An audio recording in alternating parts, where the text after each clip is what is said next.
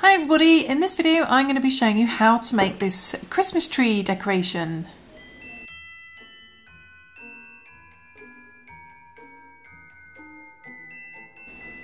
And this decoration, it just uses two colours, the green and the brown. So we've got some green yarn, and this is a DK light worsted weight yarn. And we're going to be using a brown yarn for the base. You could also use red if you wanted to. And this is actually a chunky, bulky weight yarn, so it's thicker than the green yarn. And we're going to be using a 3.5mm crochet hook. And we're also going to need a yarn needle and a pair of scissors. Okay, so let's begin. Okay, so we want to take our green yarn and our 3.5mm crochet hook. And the first thing we're going to do is we're going to chain 6. So we do our slip knot. And then we're just going to chain 6. So that's 1,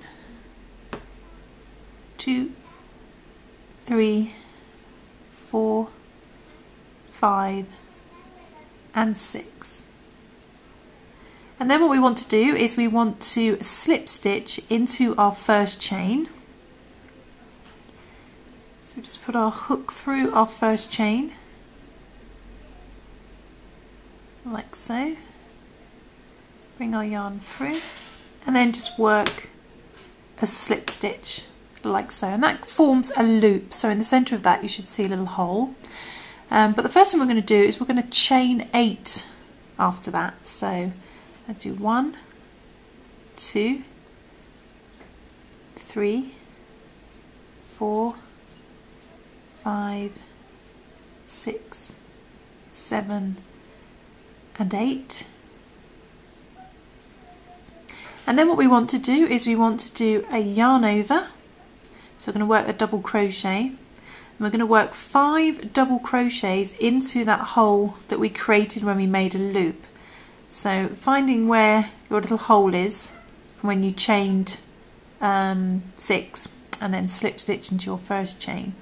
We're going to put our hook through that centre and we're going to work a double crochet. Like so, and we're going to do 5 of those. So that's 1, it's going straight back into the centre, 2, back into the centre, 3, 4, and 5. Like so. Okay, so you've got your chained 8 chains there, and then you've worked 5 double crochets into that centre loop there, like so. And what we're going to do now is we're going to chain 5. So we do 1, 2, 3, 4, 5, like so. And we're going to work another 5 double crochet into that centre again. So we do yarn over. Put our hook through the middle and just work 5 double crochets. So that's 1, 2,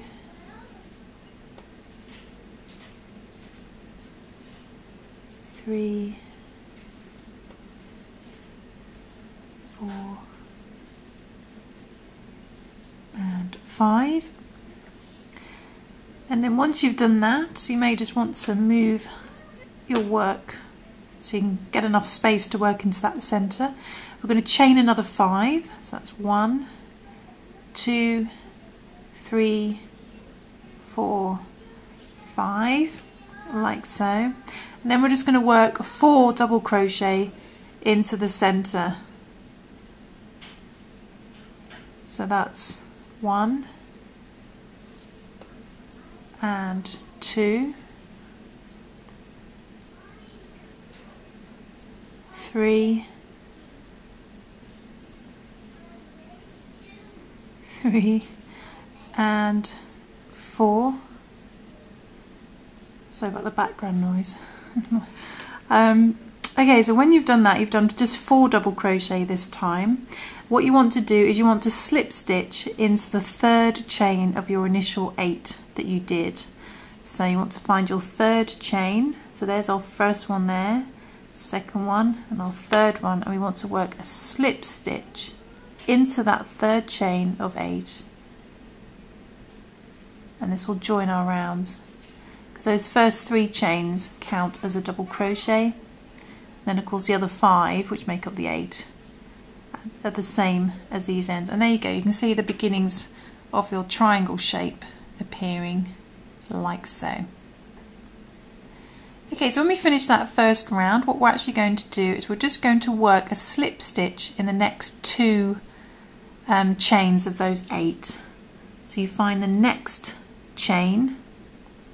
So you've just slip stitched into the 3rd chain. You want to find the next chain, which would be the 4th, and you just want to work a slip stitch into there as well, like so. And then you want to work another slip stitch in the next chain as well, so the 5th one. And what this does is this brings our work to the top of the triangle. I can find that stitch.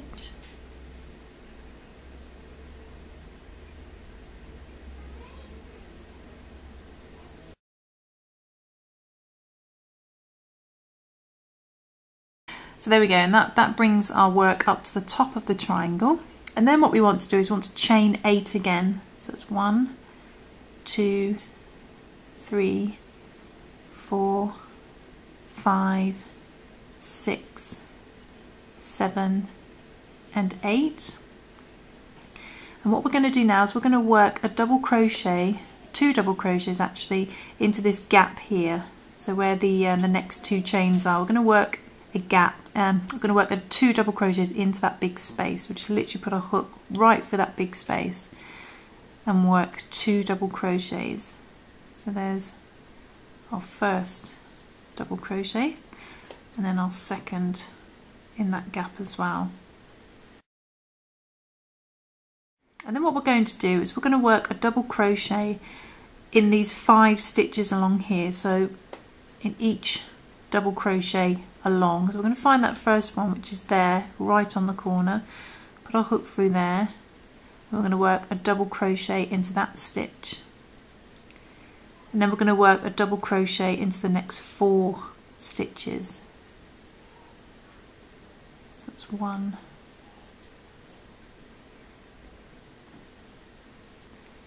2,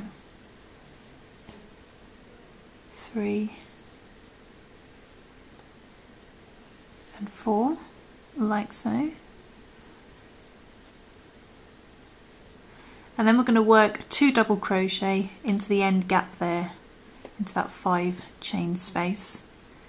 2 double crochet in there. So there's 1 and 2.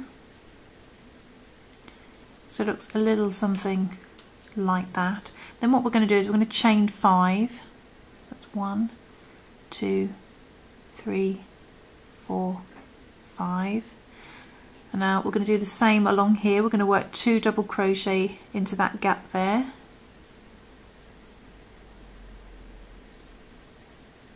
So what you're technically doing is working 2 double crochet, 5 chain, 2 double crochet into that 5 chain space at the end. Then we're going to work a double crochet in the next 5 stitches. So we're going to go straight into that stitch on the corner there, work a double crochet in there, then we're going to work a double crochet in the next 4, 2,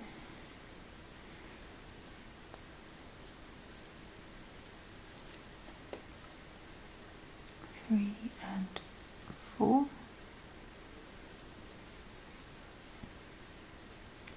And now that brings us to the next corner, the next space, 5 chain space, and in there we're going to work 2 double crochet, 5 chain, 2 double crochet again. So we do 2 double crochet straight away into that gap. So that's 1 and 2. and then we're going to chain 5. So 1, 2, 3, 4, 5. Then we're going to do another 2 double crochet into the same gap. So that's 1 and 2, 1 and then 2. Ahead of myself there, like so. And that brings us to the next lot of double crochets in the previous row. So we're going to do a double crochet in each of those next 5 stitches. So we find that one on the corner there and do a double crochet in there. So that's 1. Then we're going to do 1 double crochet in the next 4. Sorry about the background noise. 1, 2, 3, and the last one, 4.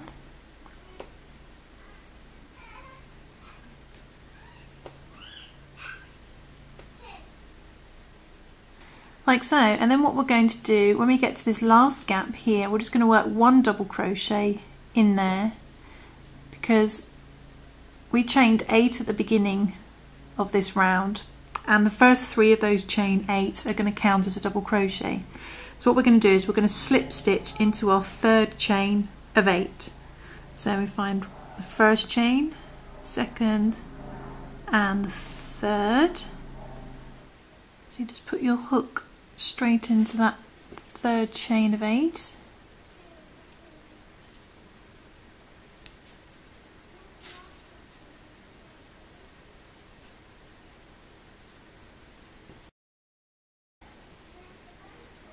And that completes that round as well, and you can see that's just made the triangle bigger. And then what we're going to do is the same as we did before. We're just going to work a slip stitch in the next 2 chain to get our work at the top. So we just go straight into the next chain and work a slip stitch. Like so. So there's 1. I say like so too much. So there's 1 and 2. And that brings our work to the top, ready for our next round. Okay, so moving on to the next round, it's a very similar method as to the second round. And what we're going to do, we're going to chain 8 like we did before. So that's 1, 2, 3, 4, 5, 6, 7 and 8. And then again we're going to work 2 double crochet into that top gap there. So you put our hook straight for that big gap and just work 2 double crochet. So that's 1 and 2. And then this time, instead of working 1 double crochet in the previous 5, we're going to work 1 double crochet in the previous 9. I think it's 9, 2, 4, 6, 8, 9, yes. So it's 1 double crochet in the next 9 stitches. So we're going to find that one on the corner, which is going to be our first one. And then just work 1 double crochet into each stitch along. Can't get my words up. So you've got 9, 2, 3, 4, 5, 6, 7,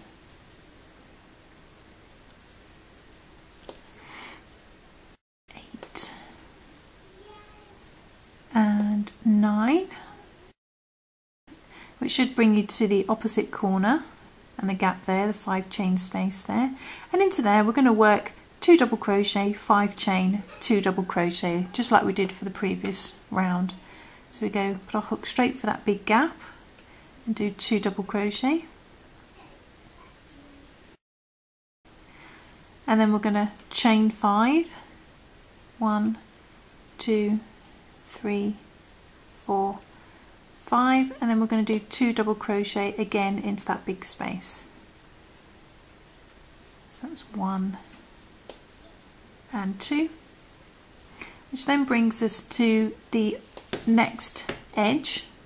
And we're going to work 1 double crochet in the next 9 stitches again, just like we did for this side. So find that one on the corner, that's our first stitch, and do 1 double crochet in the next 9. So it's 2 and 9, which brings us to the next 5 chain space, and in there we're going to do exactly the same again. We're going to do 2 double crochet, 5 chain, 2 double crochet. So put our hook straight into that big gap and do 2 double crochet.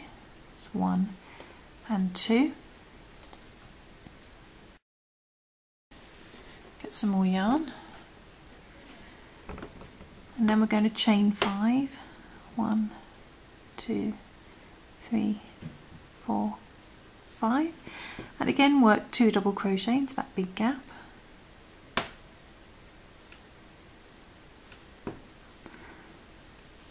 And then that brings us to the next row, and we're going to work 1 double crochet in the next 9 stitches.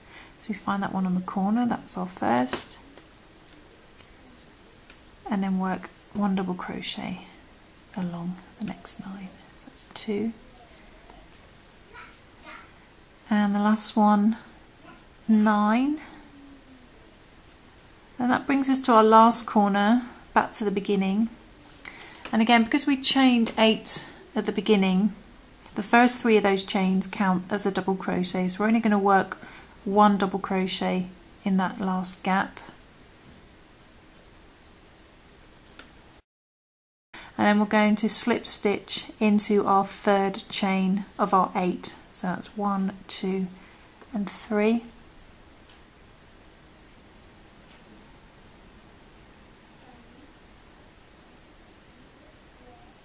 Okay.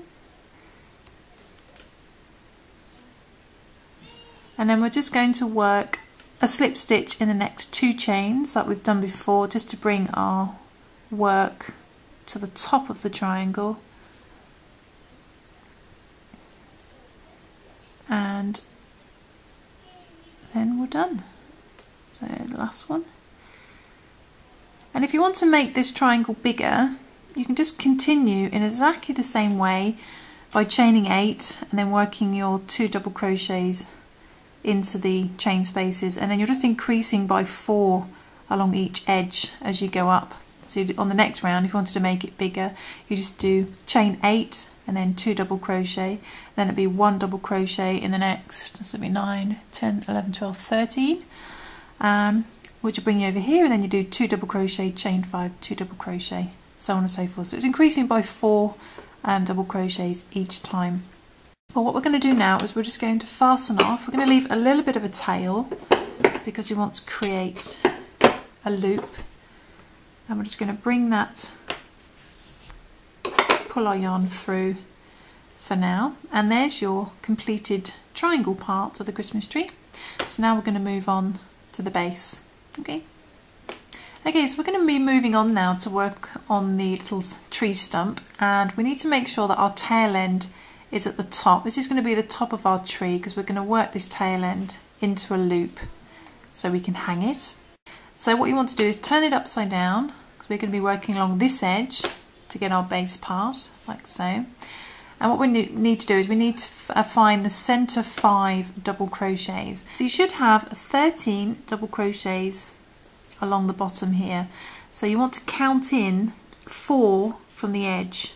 So these are the first 2. So that's 1, 2, 3 and 4. Okay, so we're going to be working into the next 5 double crochets. So you need to find that next stitch there. You can just put your hook through.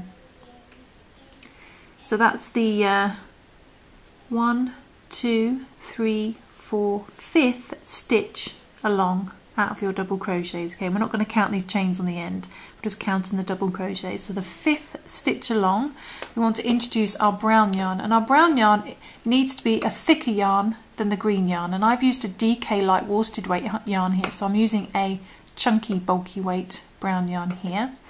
So we've put our hook through that 5th stitch along, and we're just going to pull our brown yarn through that stitch like that, and then what we're going to do is we're going to chain 2. So that's 1 and 2, and that's going to count as our first stitch. What we're going to do then is we're going to work some half double crochets, and we're going to do 1 half double crochet in the next 4 stitches. So we do yarn over, go in straight into the next stitch, pull our yarn through, yarn over, and pull through all 3 loops to complete your half double crochet. And we're going to do that in the next 4, so that's 1, 2, 3 and 4. So all in all you've got 4 half double crochets and 2 chains. You should have 5 stitches all in all, and that's the first row of our base. And all we're going to do is we're going to chain 1, but we're not going to count that as a stitch, that's just going to be our turning stitch. So then we're going to turn our work, I'm going to do a yarn over, and we're going to work a half double crochet straight into that first stitch there. So like so, and then we're going to work 1 half double crochet in the next 3. So that's 1, 2 and 3, and then we're going to work 1 last half double crochet in the top of our 2 chain, so we end up with 5 half double crochets. So just find that top chain from our 2 chain from the first row. Hang on a minute, we need to do yarn over first, don't we? That does help when you want to do a half double crochet. And then we pull our yarn through and then complete our last half double crochet. Then all we need to do is to fasten off our brown, pull our yarn through, and then just tighten tail ends like so, and that completes the base of our tree. So all that's left to do now is to tie in these 2 loose ends. Okay, so what we need to do is we need to thread one of our tail ends onto our yarn needle. So I'm going to do this on camera so you can see how I sew it in, like so. And taking this very last tail end we cut last, what I'm actually going to do is I'm going to put the yarn needle through there and back up through the top of that stitch, like so, and then that brings the yarn round and just keeps a more square finish. And then I'm just going to hide the tail end like so, making sure not to pull too tightly, and then I'll just thread along anywhere. Not sure how well you can see this on camera because it's brown, it's quite dark. I'm going to come back along the opposite direction, and then I'm just going to fasten off. That should be fine. That looks fairly good, and then we're just going to do the same. Going to tie in the beginning of our yarn, brown yarn, like so. I'm just going to make sure that's nicely connected to that edge. I'm going to come up through the green there a little bit, and then bring that down through there, put it through there.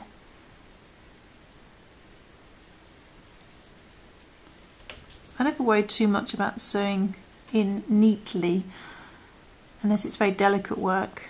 You just need to make sure that it doesn't come undone. So I go through a few stitches and I just come back in the opposite direction.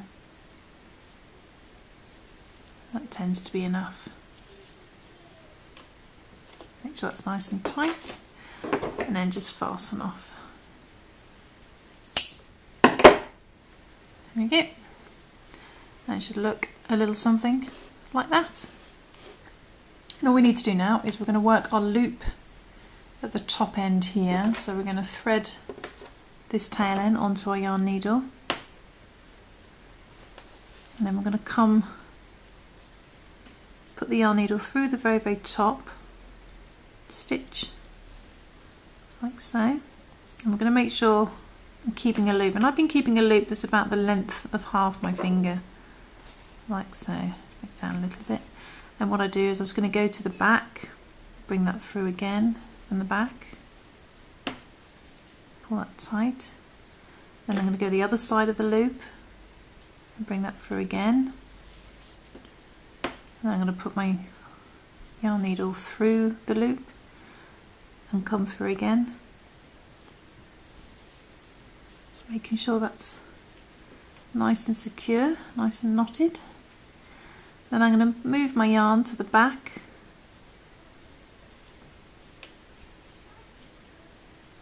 And then I'm just going to work it down the chains as neatly as I can,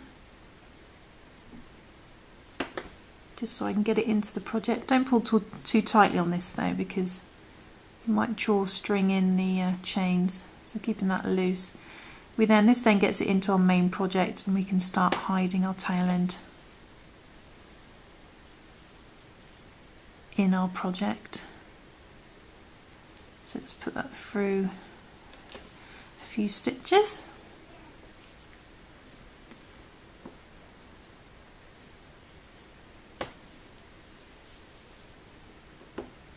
And then come back in the opposite direction.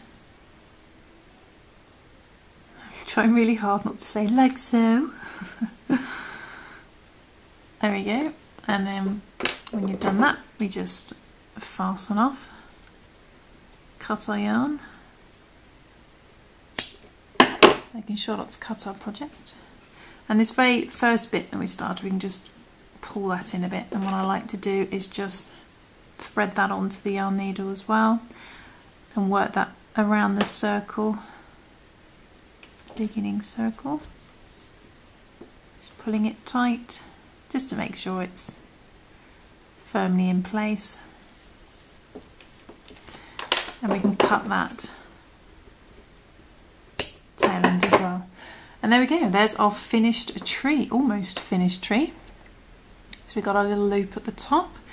And what I'm actually going to do is, this is the fun part, is we can actually decorate these trees. And what I've done here on some other trees is I've added some little coloured buttons to look like little tree decorations. So you can choose beads or buttons of your choice. And I've actually chosen these tiny little buttons that my mum gave me ages ago. I don't even know where they came from, so I really can't tell you where they came from, I'm afraid. But I've got these tiny little buttons, and what I'm going to do is just sew those onto the tree. And you can use that, like I said, you can use beads or other coloured buttons or bigger buttons. You may even want to crochet a little star for the top. And also what you can then do when you've finished your trees is you can make lots of them like I have and turn them into some bunting, some lovely festive bunting to hang from the fireplace if you want to. So there we go. Okay, so I'm just putting this these decorations together to finish them up, to turn them into bunting. And what I'm actually doing is at the very beginning I left quite a long tail in case you want to tie it onto anything, and then I chained 10 stitches, and then I've slowly added them, and then in between there are 20 chains.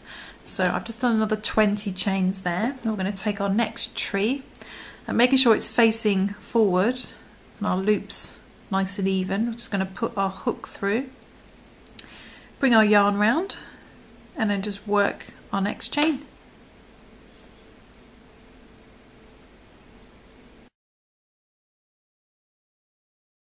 And then that's our first one, so then we do another 19. So 2, 3, 4, 5. Then what we do is we bring in our next tree, make sure it's facing forward. This one has little buttons on. Put our hook through, and then work our next chain, 20 chains. So it's 1, 2, 3, and then just continue in this way until you've used up all the trees that you want to add to your bunting, and then I'll come back and show you the finished bunting. Okay, so I've just finished up with chaining just 10 at the end, then leaving a long tail. I'm just going to zoom out and you can see the finished Christmas tree bunting. And I hope you enjoyed that rather festive crochet tutorial.